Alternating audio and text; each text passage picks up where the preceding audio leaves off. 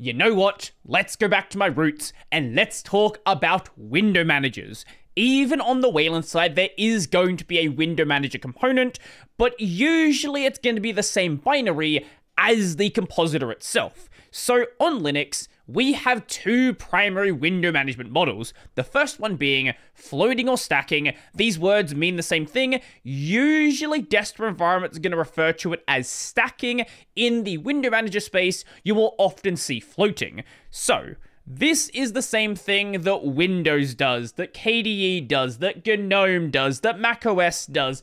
This is where I can show you, you spawn a window like this one here, and then you can just place it anywhere you want on the screen. You can just resize it, put it here, get another one. Let's put it over here. You can have them overlapping. That's why it is stacking, because you can stack windows on top of each other. The other model, and even though I've been using KDE for quite a while now, it is the model I prefer. That is tiling, where you spawn a window and it is automatically placed under a certain set of rules dictated by the system you're using.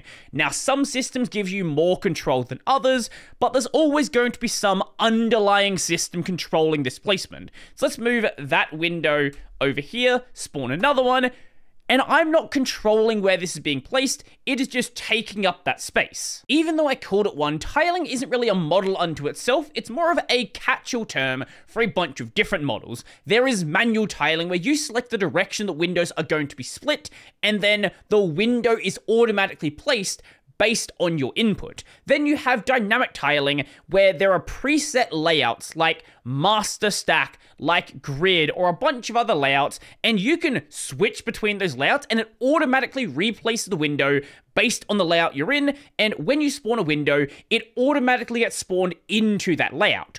Or there is a very niche system, the system we're messing around with today. As it looks right now, this kind of looks like a normal tiler, but if you use one, you probably notice that this seems weird. This is not behavior you would normally see a tiler do. Normally the windows would take up the entire screen. Let's spawn a window, and let's spawn another one, and another one, and another one. Now, these windows are not being closed. Let's make that a bit smaller, make that a bit smaller. This is what is referred to. There's not really a good term for it. People kind of use different terms based on how they feel about it. Scrollable tiling window manager, scrollable window manager.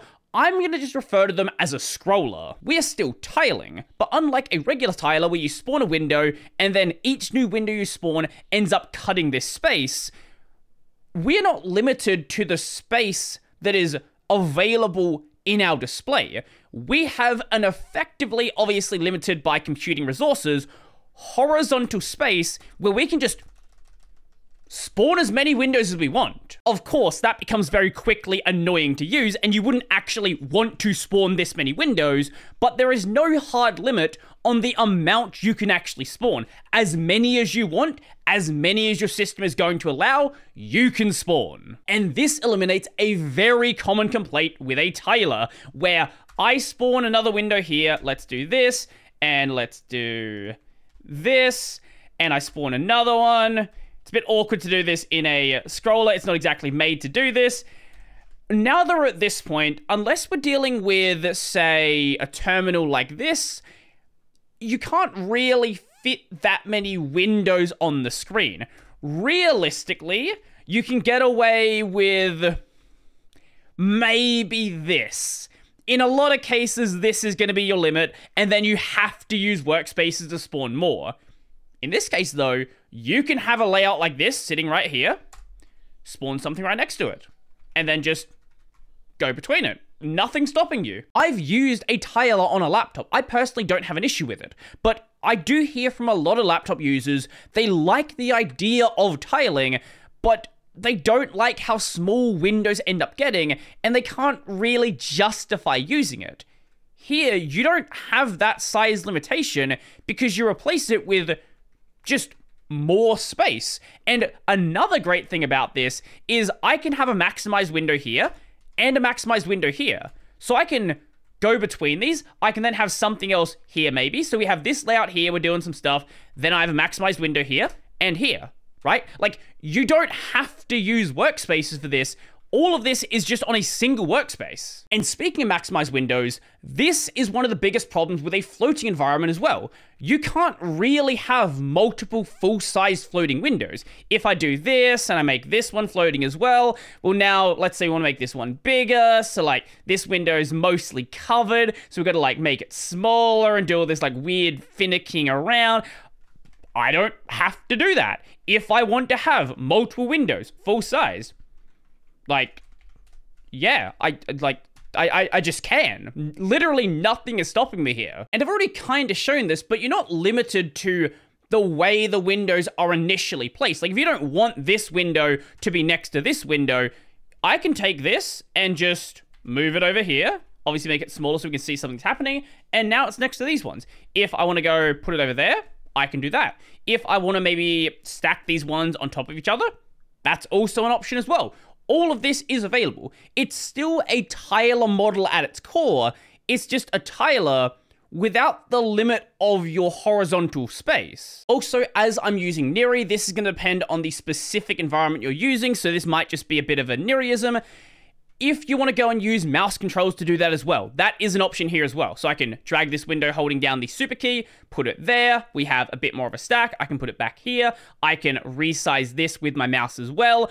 All of the nice things you would expect to see in pretty much every other environment you have. Just because you're in something called a tiler or a scroller doesn't mean you have to do every single thing with keybinds. Now, using keybinds are going to unlock a lot more functionality, but just the basic stuff of moving around windows, totally accessible using your mouse as well. And what'll make things even more powerful, again, this may not be the case in every single environment, but because this is a tiler of some sort, you're usually going to have access to some sort of IPC system or some way to interact with the environment through the terminal. So if you're someone who is more programmery minded and you want to do something like, as an example, say I want to go and spawn a window and then automatically place it into this stack. That is something that can be done if you start playing around with this as well, much like you can on Sway or i3 or BSPWM or most of the other really good window managers out there. So it should be noted that whilst you can use this in part like a tiler, like a BSPWM or a DWM, it is still its own subset of the tiling space. So doing this idea of splitting a column, which in Niri you can do with super and then comma, it is a little bit more awkward than being able to spawn a window and it automatically goes into that layout. So I can spawn another one here, put that one there. We effectively have a grid layout now. If I do it like this, spawn a window here, put that one there, we basically have a master stack. This is not the primary way to use Niri or use another scroller, but it is something that is still available there if you want a more tiler-like experience most of the time, but you still want that flexibility of having more space to work with if you want to expand outside of your singular monitor. But if you are looking for some of the more complex layouts, this is not the place to be. Yes, it is a tiler, but it is a very special kind of tiler, and you are going to be disappointed. As an example, we have hard set columns that you cannot go and split into subcolumns. So this window here is a column, and these three windows make up another column. Spawning this window here is a column as well. This is important because in a lot of tilers, what you could do is rotate this layout. So this window here would take up the entire top part of the screen, and these three would split the bottom into thirds. That would be creating columns where the borders don't align, and that is not a thing you can do here. Whilst we may have infinite horizontal space, that doesn't mean that is our only option. As I said before, this can get very cluttered very quickly, and you just realistically cannot work like that. Well, there's no reason why, even though this replaces a lot of the workspace functionality, we can't also use workspaces, and that is something we have access to here. I can spawn a window here, and this is on a distinct workspace from the first one. All that stuff is still there. If you want to see a more overview in Niri, we do have the option of the overview as well, and that is nice. Not everything is going to have this, but it is very convenient to make use of in this space. But even though we have workspaces, I find they serve a very different function. On a tiler, on a floating environment, there's sort of a necessity to allow you to functionally make use of more windows, because on a floating environment, things get very cluttered very quickly, it becomes hard to find windows, and it's just not convenient to use. On a tiler, you literally run out of space to make use of windows effectively, so it is a necessity to have workspaces to have more than realistically like 4 or 5 windows open.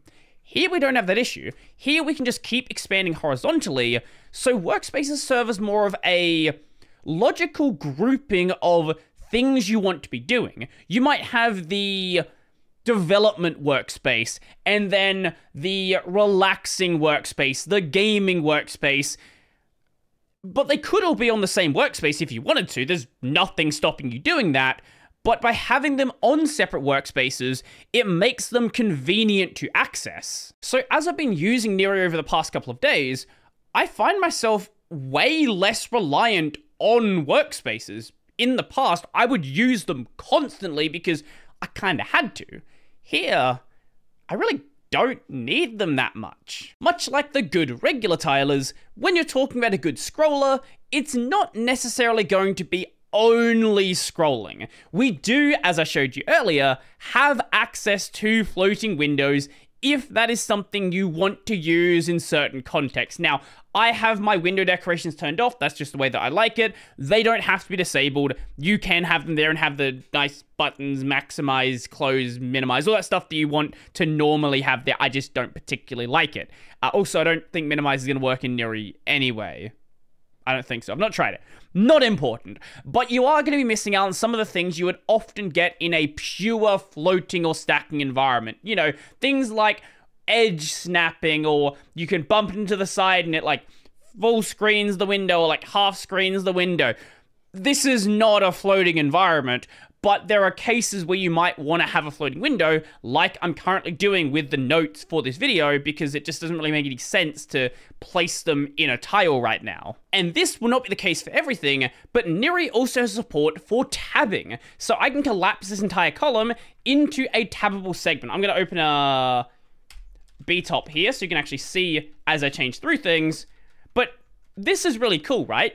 And just because you're in a scroller or a tiler or a floater or anything else that might exist, it doesn't mean it has to be exclusively that model. And I really do like the systems where they provide you a bit of flexibility into other models, but still has that core focus on the thing they want to do. Niri and other scrollers are scrollers first. But there are cases where having other things could be useful, so let's provide them as well. Now, let's say you're convinced and you want to try out a scroller. What options do you have? Well, scrolling is quite niche. There's not really that many options out there. As I mentioned, I have been messing around with Niri in this video. Niri is based on the Smithy library, which, if you might know, is the library being used by the Cosmic Desktop, but for some reason it makes use of the GNOME desktop portal. Don't entirely know why. The portal's fine, no issue with it whatsoever. It just seems like a very strange choice. It has a lot of support for various different protocols, and Niri is generally just all around a good choice. It's also basically the only dedicated choice you have available. So, as I said, very niche kind of model. There are things like Endless WM, which haven't been updated in a very long time. This is basically a proof of concept. Another proof of concept is something called Cardboard. This one's actually been archived and hasn't been updated in basically the same length of time. If you don't like the idea of Niri, if you don't want a Rust project, or whatever other reason you might not like Niri, you're pretty much going to be reliant on plugins for other environments.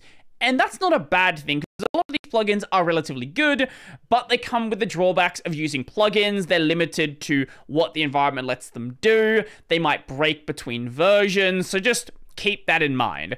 One of them is something called Paper WM. This is for the GNOME shell, and this was a heavy inspiration for Niri, and part of the reason why this is making use of dynamic environments like GNOME has, making use of the GNOME portal, and things like that. Another one you have is something called Carousel. This is for the KDE environment. I've not played with it myself. I cannot really comment on the quality of it, but it is something that does exist. If you do like the Sway environment, you have the option of using Scroll. Now, Scroll isn't a plugin. This is actually a fork of Sway. Another option in that regard is something called Paper Sway. As you can guess, it's inspired by Paper WM. If you like the Hyperland ecosystem, here we do have some plugins. We have Hyperscrolling and also Hyperslider. I've not played with either of them. This one seems to be far less frequently maintained. It appears to still be working with modern versions, but this one seems far more actively developed. This is the one that Vaxery himself is actually... Why is Vaxery making this? Whatever. This is the one that Vaxery is making. And if you happen to be a macOS user, you have the option of paperwm.spoon. I guess the .spoon is because it's for the Hammer Spoon environment, and it literally just uses the name PaperWM, so it's pretty obvious where it got the inspiration from. As you can tell, a lot of things here got their inspiration from PaperWM, because really, that's one of the few things that is very actively developed. Before Niri, there really wasn't that good of an option to go with. So I'm very happy this exists, because it actually gives me the chance to mess around with this idea and just see how it clicks with me, see how it feels with me, and honestly, I genuinely like it. I have been using it now for the past couple of days. I've still been using KDE for a couple of videos, but outside of that, been using Niri, and I really like it. I really like it. And I kind of hope someone makes a scrolling plugin for Cosmic as it gets closer to full release, or maybe sometime post-full release, because this is a model where it seems a little bit odd when you first try it out, but when it clicks with you, it really clicks, and I genuinely love this model. I've been using it quite a bit outside of recording videos. I've been using KDE for a lot of videos, but now I've fully decided to entirely swap over. There are little things I needed to deal with, which I'll talk about in my dedicated Niri video, but I would highly encourage that you go and try out a scroller and just see what it's like. If you want to use it on top of GNOME or KDE or Hyperland or Sway, you can go and do so, but just mess around with it. See if you like the idea. If you don't, hey, get rid of the plugin. If you do, well, maybe there are more you can try out. Maybe things like Niri, which I will talk more about in my dedicated Niri video. Don't you worry about that. So, I like scrolling, and I hope you do too. If you like the video, go like the video. If you really like the video, if you've used the scroller before, let me know your thoughts down below, and yeah, tell me if you liked it or didn't like it. Anyway, if you really like the video, and you want to become one of these amazing people over here, check out the Patreon, subscribe, Silly Bear Pay, linked in the description down below. That's gonna be it for me, and they see me scrolling.